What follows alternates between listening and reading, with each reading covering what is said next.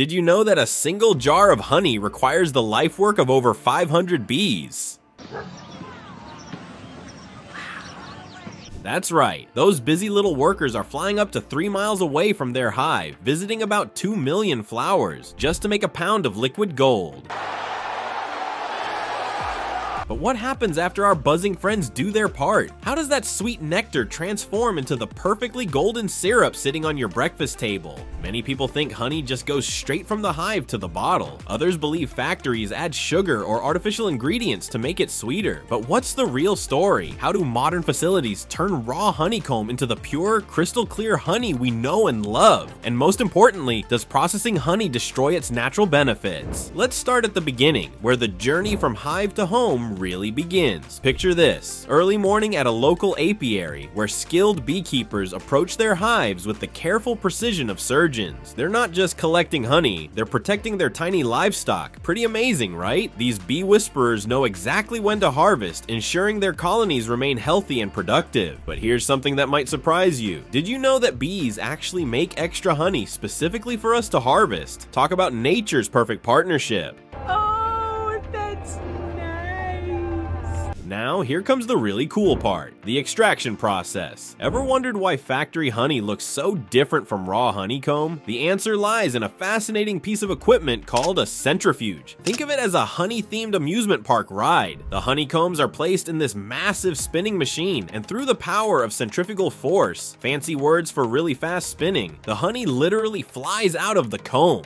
But here's the million-dollar question. How fast does this machine need to spin to get every last drop of honey out without damaging it? Let's talk about filtering. And no, it's not as boring as it sounds. Imagine playing the world's stickiest game of I Spy, where you're trying to catch tiny pieces of wax, bee parts, yes, really, and other natural debris. The honey goes through a series of increasingly fine filters, each one catching different sized particles. But here's what's fascinating. The filters are specifically designed to remove only the unwanted bits while leaving all the good stuff like pollen and enzymes intact. Speaking of which, did you ever wonder why some honey crystallizes while others stay liquid forever?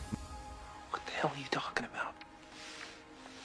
Now for the part that often raises eyebrows. Pasteurization. I know what you're thinking. Isn't heating honey bad? Well, hold on to your beeswax. Modern honey facilities use something called gentle pasteurization, which is more like giving honey a warm bath rather than a hot sauna. The temperature is carefully controlled to kill any unwanted bacteria while preserving all those wonderful natural properties we love about honey. But here's the burning question. How do they know exactly what temperature achieves this perfect balance? The quality control lab might look like something out of a sci-fi movie, but it's where the magic of consistency happens. Every batch of honey is tested for moisture content, purity, and even its floral source. Want to hear something wild? These honey scientists can actually tell which flowers the bees visited just by analyzing the pollen in the honey. But how accurate are these tests, and what happens to honey that doesn't meet the strict quality standards? Finally, we reach the bottling stage, the grand finale of our honey's journey. Modern filling machines can handle hundreds of jars per minute, each one precisely filled to the exact same level. It's like watching a choreographed dance of golden nectar. The jars are sealed with tamper-evident caps, labeled and prepared for shipping. But have you ever noticed how some honey bottles have different shapes? There's actually a fascinating reason behind each design. From busy bees to busy factories, that's how nature's sweetener makes its way to your table. Next time you drizzle honey on your toast or sweeten your tea, remember the incredible journey it took to get there. A perfect blend of natural wonder and modern innovation. Who knew making honey could be so unbelievably interesting? Sorry, couldn't resist that one.